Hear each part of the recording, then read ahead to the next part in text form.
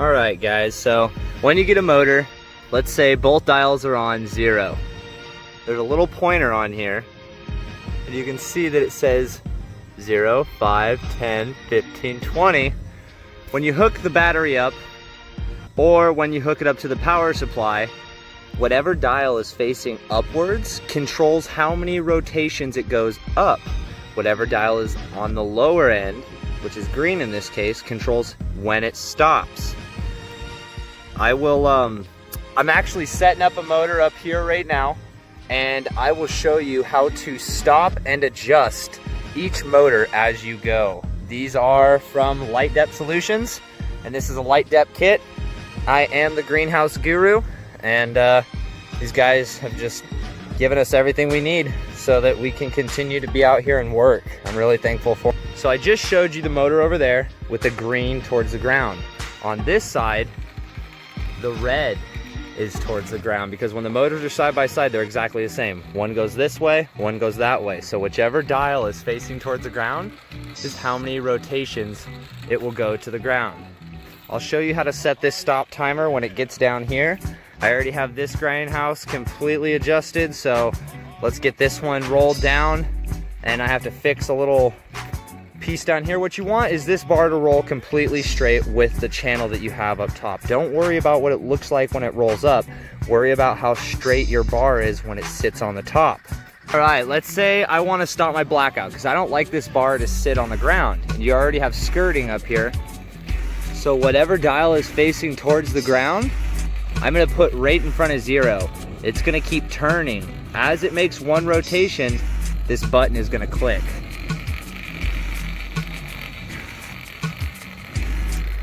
Boom, clicked, now it's off. If I wanted it to go down one more roll, all I would do is whichever dial is facing towards the ground, I'd click it in one press, like a button, which allows it to go one rotation. Instead of having to turn one little notch, you just press the button in. Same for the top. If it's rolling up, and this is what I call walking it down.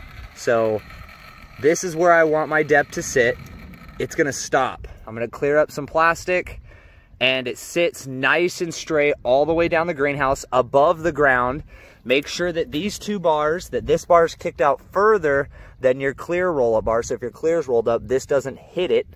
And I really hope this video has helped. I'll do one more segment of me walking it up to the top. And as I'm at the top, I will be rolling it up, but using the other dial to press the button to get it closer to that ridge beam. And as I'm up there, I hope this makes more sense. I want it rolled down. It's at its stop timer, which means it will not roll any further without me messing with the dials. Hopefully we understand the dials now and we're on the same page. Instead of hooking these wires up to a power supply and doing this, what I do is DeWalt batteries have a plus and a negative sign. Milwaukee's have a plus and negative. Old school batteries have a post. They're gonna have a ground, positive, negative. You can touch these two wires to any 12 volt, 24 volt battery. If you touch them to positive, negative, and it rolls one way, flip the polarity and it will roll the other way. No wrong way to hook them up.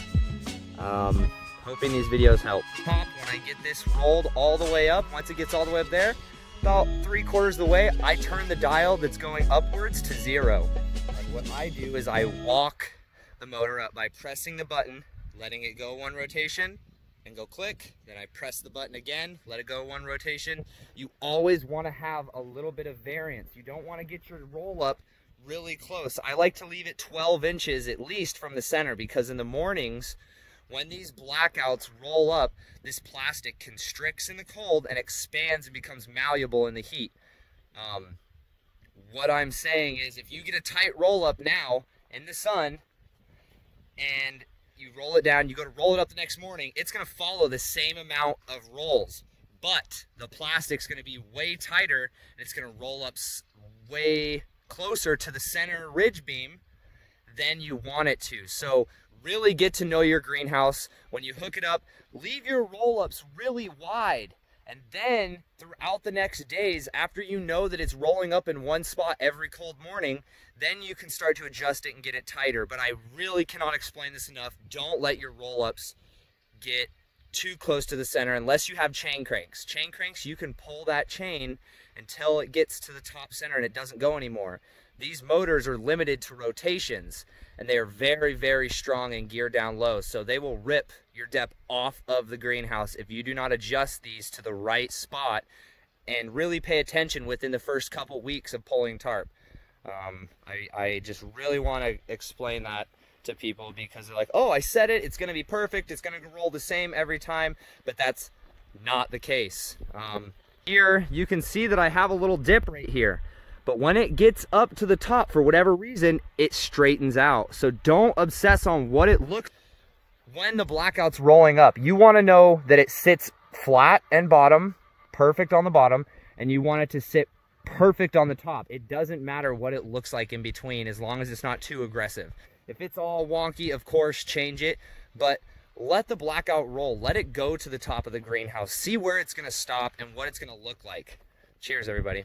Another thing is, try not to get discouraged when you're doing motor adjusting. I've been here for 4 hours and it feels like you're not doing anything, and it's probably one of the most tedious tasks of building a greenhouse.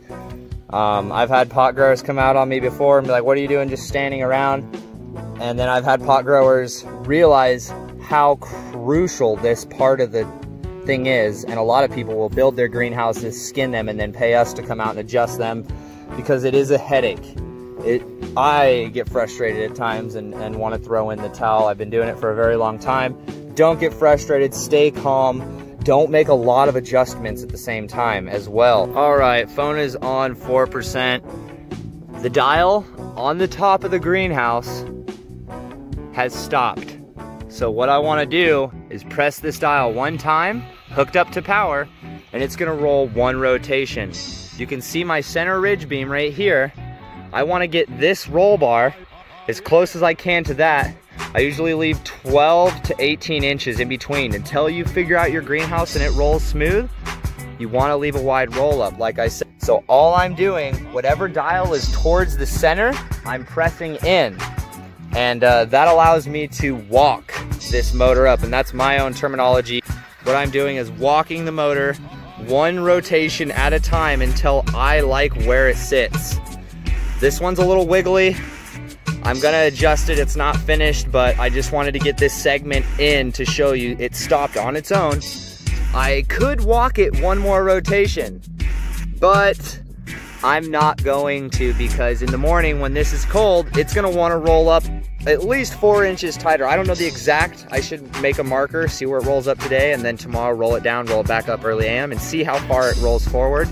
And I think that, but I just wanna show you guys every little thing that I do so that I can get back in the sales rep seat and that you can build these things accordingly to these videos. Cheers. Last thing, you wanna make sure that your excess plastic doesn't roll over this cup link. Make sure it's trimmed nice and tight all the way down, and don't let it over roll over this, because then it creates a thicker surface and this side will aggressively roll before that side. You want everything to stay the same, so make sure that that stays trimmed nice and perfect. Clear plastic sticking out up here, you want to have your clear plastic only 2 inches trimmed all the way over. If this blackout grabs your clear plastic because it's not trimmed shorter, it will peel your greenhouse like a sardine can. That's about where you want your blackout to sit. You want to do skirting on the baseboard all the way down so this blackout overlaps. Some people roll it a little lower. I do not like to have this blackout bar sitting on the ground in the mud. It's not my cup of tea. It doesn't look clean in my opinion. It makes for a messy tarp. Just a bunch of variables, but just adjusting the last roll up on these two 24 by 98s. And then gonna be wrapping up the PVC hoop houses that are around the corner. That'll be a whole nother segment, DIY PVC hoop houses. Stay tuned, we're gonna have more. And if you guys like these videos and you wanna see me put out more, please hit the like button, give your boy a little boost in confidence, show me that you're watching, throw out a hell yeah, whatever. I mean, I'm out here. Help a homie out. I'm new and I know what to do. Cheers.